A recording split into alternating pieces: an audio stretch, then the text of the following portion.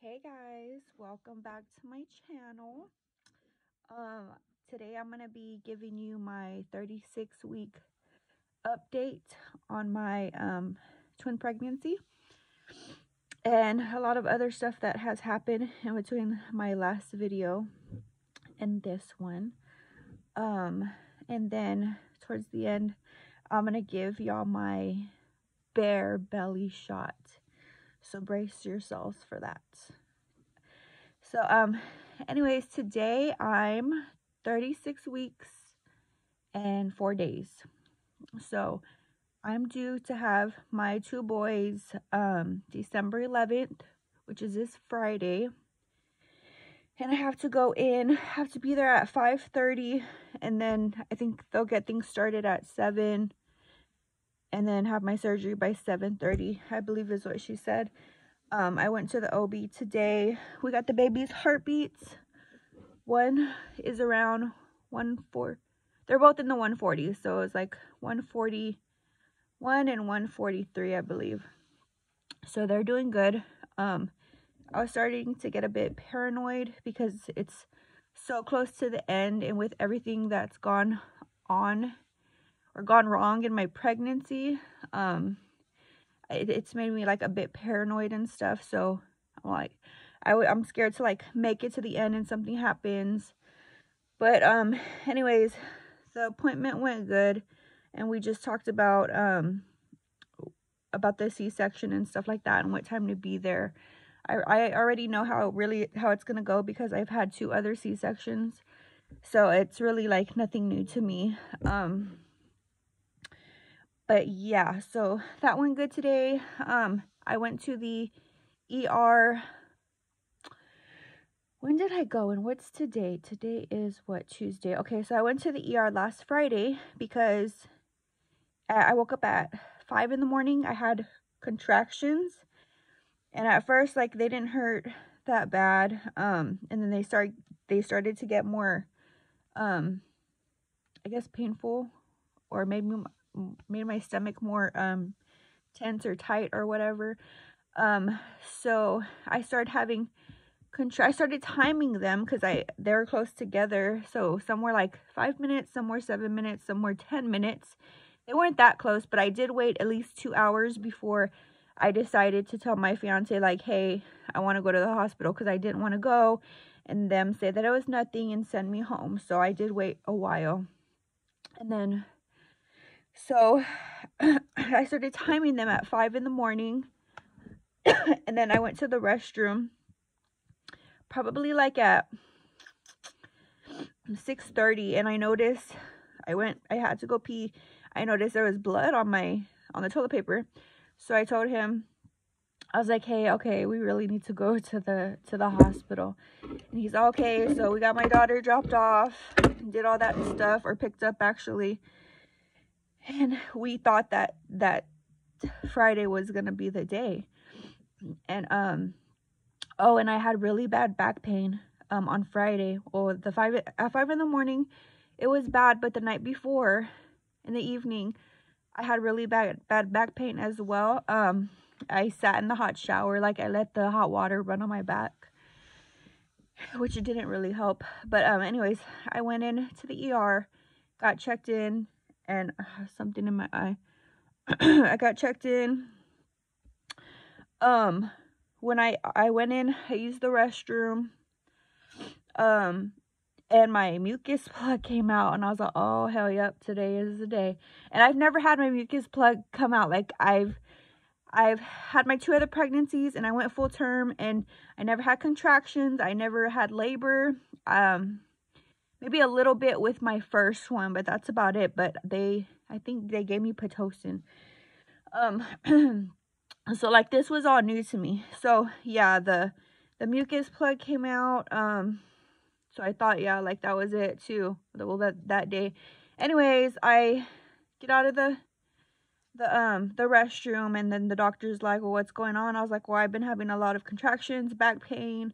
I said, my mucus plug just came out. And she's like, oh no, that's nothing.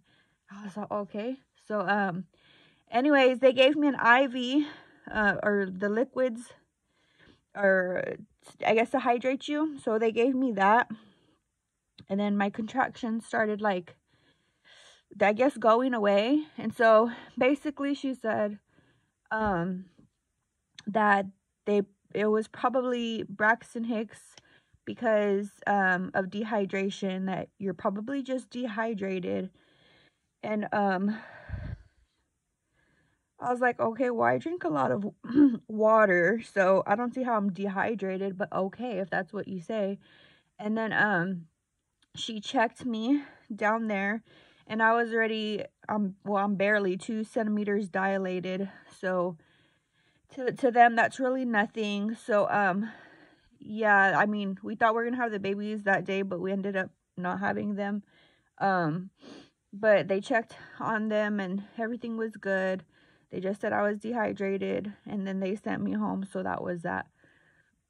But yeah, I mean, you know, so I get contractions every now and then. I had some today. They're getting a little worse, but nothing close together. And I even told the lady, I was like, well, I'm not trying to have my babies here at the hospital. Like, I wanted them to take me. But of course, like, I mean, if it's nothing, it's nothing. I guess they don't want to take up the space. They need it for other people. So, but anyways, yeah, I'm scheduled to have them this Friday, which I'm really excited about. I'm really scared. I still need to pack I mean, I have some stuff in my hospital bag, but I'm not done. I still have some more stuff. We did some cleaning around the house, so the house could be nice and fresh and clean for the babies, so we don't have to do anything. I did a lot of grocery shopping, so I didn't have to go to the grocery store for a few weeks. Everything's just, and we have their little, we're gonna be having them sleep in it's like a pack and play, and it has like 2 twin bassinets in it. So, and it's right by my side on the bed, because they're gonna be in the room with us during the day, and then they'll go in their room, or we'll go in their room, at night with us, and then during the day we'll be in their room. So yeah, so I look over and I see, like, I'm like, oh my god, like, soon we're gonna have 2 little babies in there. And I just like look over at it, and I don't know, it kind of gets me emotional. I think I'm gonna be really emotional that day too, because of how far that I've came. I feel like I wasn't supposed to get this far, but I had a lot of faith in God and stuff like that. So I know that's what actually got me this far, is God. So yeah, so you always gotta have faith. But yeah, anything new about my symptoms? Not really. Same stuff. Heartburn. I could barely like turn side to side in the bed. If I get up to use the restroom, I lay back down like a little dead fish, and I kind of don't. I kind of move, I kind of don't, but because it hurts like my hips and my belly, it hurts to move side to side. So that's gotten worse. I feel more pressure down there. I've been getting more discharge, and it's been like brownish, but they said that's normal. Still, hands hurt. They don't look that big, but to me they do. It happens in the middle of the night. I could barely close them. They get like really red.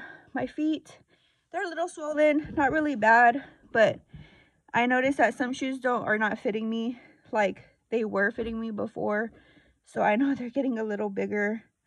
What else? That's about it. I'm just trying to relax, take naps, get as much rest as I can, and eat and drink my protein shakes, because I'm trying to get these boys a little more fattened up. Oh, and I just found out, I went to my MFM doctor. I forgot to tell y'all. Everything was good. Their Dopplers were good and everything. Their hearts and their weights, one is 6 pounds 2 ounces, and the other one is 5 pounds 15 ounces. So he's almost 6 pounds. And me and my fiance were thinking like, well, hopefully they're 5 pounds, so like they were way over what we thought, so we were real happy about that. I think when I was born, I was like 6 pounds 13 ounces. My last baby, I think she was 8 pounds 5 ounces, or maybe more. And then my baby before that, she was 7 pounds 10 ounces. So I mean, they're twins, so of course they're gonna be small. I wish they were bigger, but I think with that twin to twin transfusion stuff, maybe that's why they're a little small. Because I know if it was a single baby, he or she would have been a lot bigger, because I feel like the more babies you have, the bigger they get. And or maybe that's just with my body. But yeah, so I'm happy with their weights. Hopefully that is what they weigh when they come out, because I know the sonos could be off. So we'll see what happens. But yeah, I probably won't make another video, or I'll probably try to record us in the hospital if we can. And I'll make a video of getting to meet the babies and stuff like that. Their name, we already have their names picked out. One's gonna be Camden, and I believe he'll be the first one to come out. So baby A, if they get baby A out first. And then Jackson will be the second one. And I was fighting with my fiance about the name Camden, because I really like Maverick. I don't know why. I'm like, but I have the final say so don't piss me off that day, or he's gonna be named Maverick. Just kidding. But anyway, so it's Camden and Jackson. That's gonna be the boy's name. But like I said, I'll be doing another video after I have them, or while or you know, the vlog thing, right when I'm having them, if I can. So yeah, you'll get to see that. If y'all have any questions, any comments, just let me know below, and I'll be happy to answer any of y'all's questions and hear y'all's stories. If there's any of y'all with twins with that had the twin to twin transfusion, like, I would love to hear y'all's stories and how far y'all made it. But yeah, I'm gonna end this video. I'm running out of breath like I always do. So like I promised, I'm gonna show you my belly. Now I have a lot of stretch marks. Okay, so don't be judgmental. But if you do, whatever, I don't care. It's my body. So this is my belly. This is the 36 weeks. So that's under the clothes.